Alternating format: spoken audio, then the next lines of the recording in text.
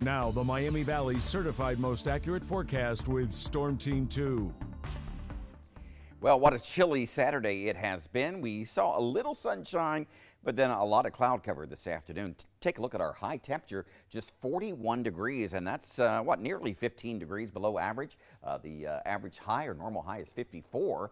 And we've had just a trace of rainfall that actually came after the midnight hour. We're going to warm things up tomorrow, though.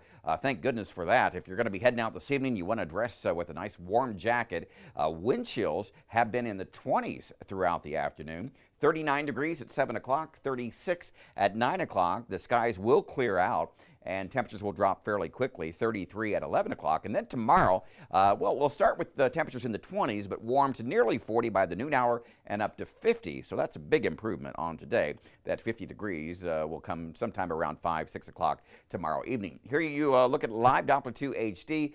Clearing skies, you're seeing lots of sunshine across the northern Miami Valley, but when you get in through here, a lot of stratocumulus clouds, and that's why skies are mostly cloudy, if not simply overcast, despite the fact that high pressure is parked just to our north across the Great Lakes. But we've had a northern breeze today, quite stiff at times, gusting over 30 miles an hour, and that has not allowed us to warm up much at all.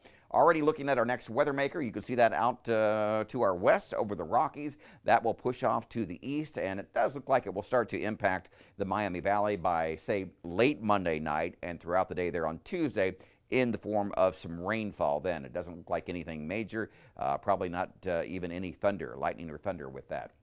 Warm up. Well, we talked about the fact that it does kind of start tomorrow on Sunday, but it's really going to kick in on Monday. We're talking about temperatures that will soar into the mid 60s by Monday afternoon, so that'll be awfully nice. And looking ahead to Thursday, the Reds opening day there in Cincinnati, it will be sunny and 56 degrees as they take on the Washington Nationals.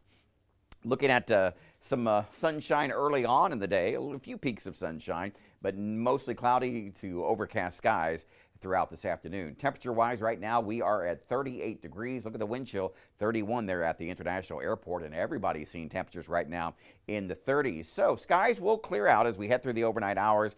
Then I think we'll see a lot of sunshine as we head throughout the day there on Sunday. More sunshine as we head into the day on Monday, and those much warmer temperatures. Down to 25 tonight under mostly clear skies. It goes without saying it will be cold. And then tomorrow on Palm Sunday, 50 for that high under mostly sunny skies. And look at Monday, 66 degrees. Monday night, Tuesday will be wet. Rain looks absolutely certain then.